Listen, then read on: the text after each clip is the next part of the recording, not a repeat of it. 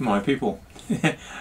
4 weeks left of the year. Would you believe it? Would you believe I've actually got 4 gins, including this one, to review, and all of them are Victorian. There's one from up in the northeast, from Backwoods Distilling Co.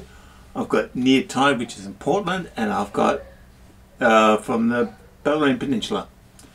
So basically, to there. All the coughing people in the background. It's that time of day. So tonight I am doing the Far West, the Neart Tide Distillery's Vida Gin, which no sound of happiness, screw top. A lot of these small bottles of screw tops, which is really quite unusual. I love my sound of happiness. So I'm going to pour a little bit more of this in.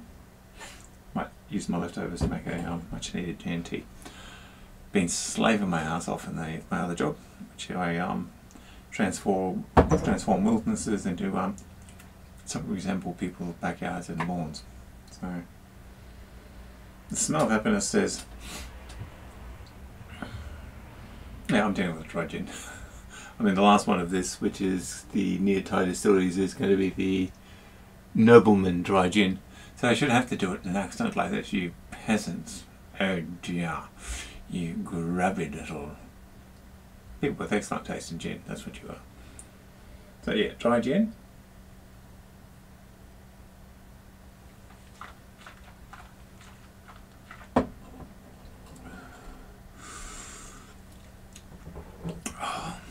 The bottle, that tastes suspiciously like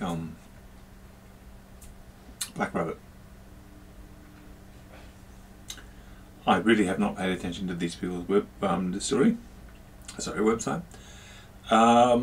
Vida is a beautifully balanced and flavoursome gin, has notes of citrus and pepper with a very smooth finish. It's not, okay, it reminds me of Black Rabbit, but doesn't quite have the slip of its taste, which, as much as I may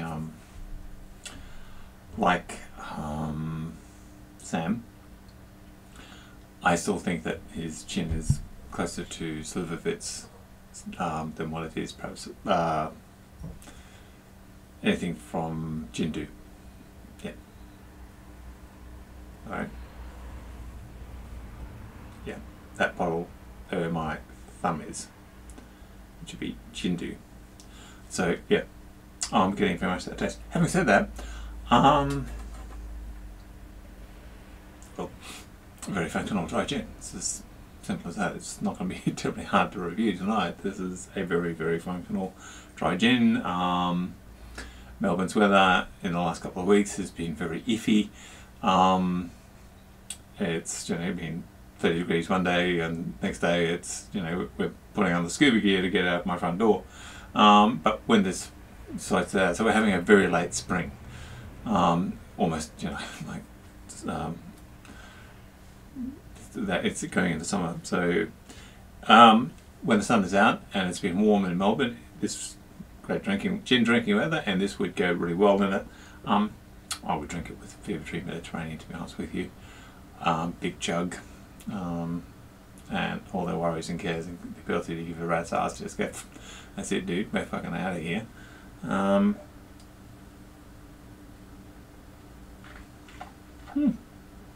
Yep. Dry gin. Nothing terribly complicated. It's a review of a simple gin by a simple man, done simply and not terribly long. I will go on a limb now and say I will go up to Backwoods. This will be what I'll be reviewing next week. The High Country Gin, and see how it is. I'll more likely make the last gin of the year the Old Dodger. So I've just forecast the plan. So thank you for hitting that subscribe button, follow, watch as much as it is. Put it on a loop on your phone all night, so you just make me a very happy man and make the wife happy, because I'm getting a lot of reviews. Thanks for watching, people, my people.